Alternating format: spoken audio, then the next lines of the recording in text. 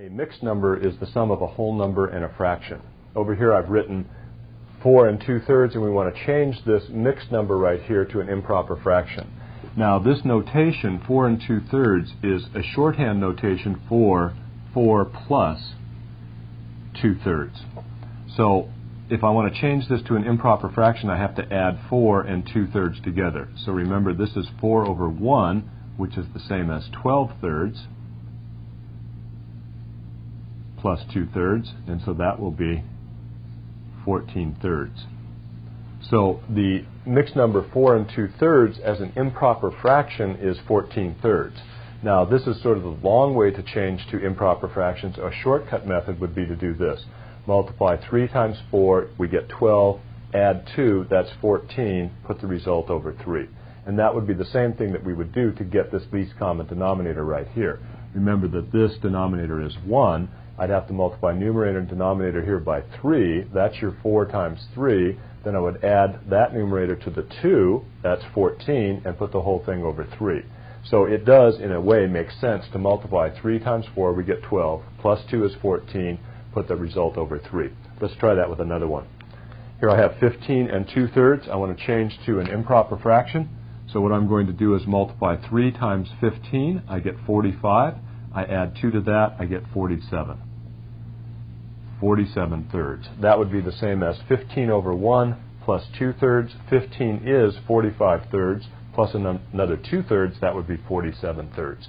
Let's go the other way now and take an improper fraction and change it into a mixed number.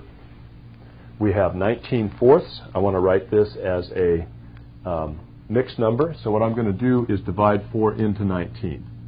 Divide 4 into 19. 4 divides into 19, let's see, 4 times. 4 times 4 is 16.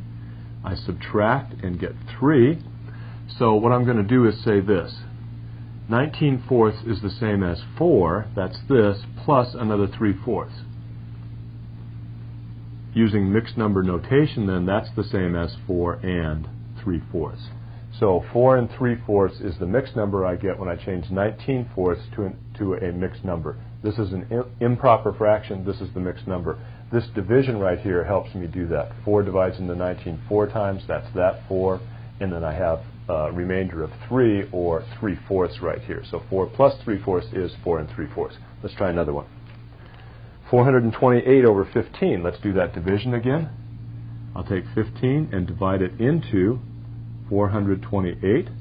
Let's see, 15 into 42, I'm going to say twice. I multiply, I get 30, subtract, and I have 12. Bring down the 8, and let's see, 128, and let's try 8. 8 times 5 is 40.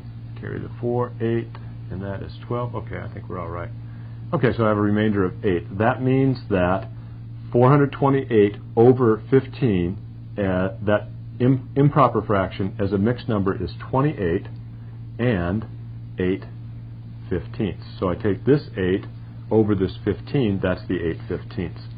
So I can change improper fractions into mixed numbers by doing this division right here. Now for the pre-algebra students, I want to look at a couple of problems that are similar to what we just did with these mixed numbers, but they involve variables. Let's add 8 and 3 over x. 8 plus 3 over x. Okay, this is going to be 8 over 1 plus 3 over x. I look for a least common denominator, the simplest expression I can find that's divisible by 1 and by x. That will be x. So I need to multiply the numerator and denominator of this fraction by x. When I do that, I end up with 8x over x plus 3 over x. And that will be 8x plus 3 all divided by x.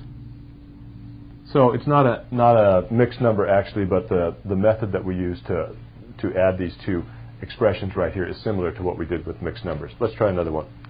Subtraction problem. I have a minus 1/3. I'm going to write that as a over 1 minus 1/3.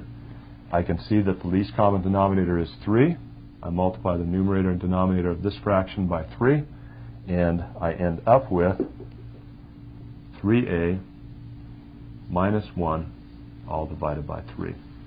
3a minus 1 divided by 3, because a times 3 is the same as 3a, and my standard way to write that term right there would be 3 times a. So there's a look at mixed number notation, improper fraction notation, going back and forth between them, and then a couple of algebraic looking expressions.